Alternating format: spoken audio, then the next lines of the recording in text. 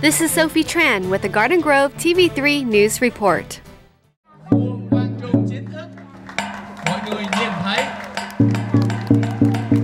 Today in the city of Garden Grove, on Euclid Street, a street name has been changed. Hundreds of Garden Grove residents came out today to witness the unveiling of a statue of Emperor Quang Trung. Some might ask, who is Emperor Quang Trung and why does he get a street and statue in Garden Grove?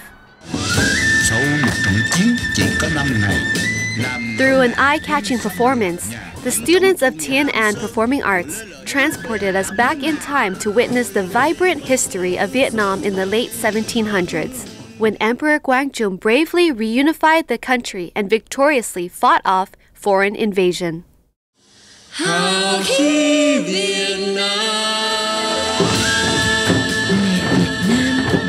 Today's ceremony is a testament that Emperor Quang Trung's victories continue to resonate through centuries and generations of Vietnamese people, especially those on the statue committee. Among organizers was the City of Garden Grove's Mayor Pro Tem, Phat Bui.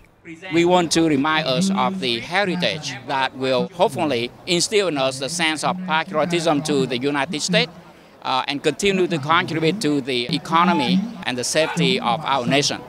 Along with over 300 other private contributions from residents and businesses, one of the biggest donations came from the landlord of the Euclid Retail Center, who gave a large cash donation and the land for the statue at a greatly reduced rent.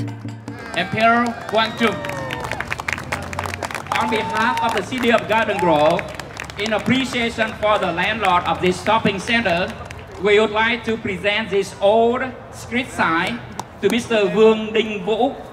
We've been here over about 23 years. We own the shopping center here. We are always thinking about how we can do something for the community, especially for all the Garden Grove citizens. The importance is it commemorates a sense of place here in Little Saigon that celebrates our Vietnamese heritage. 2, 3. The Emperor Quang Trung statue and street is expected to become a must-see landmark for visitors coming to Little Saigon, bringing in tourism revenue to the city of Garden Grove.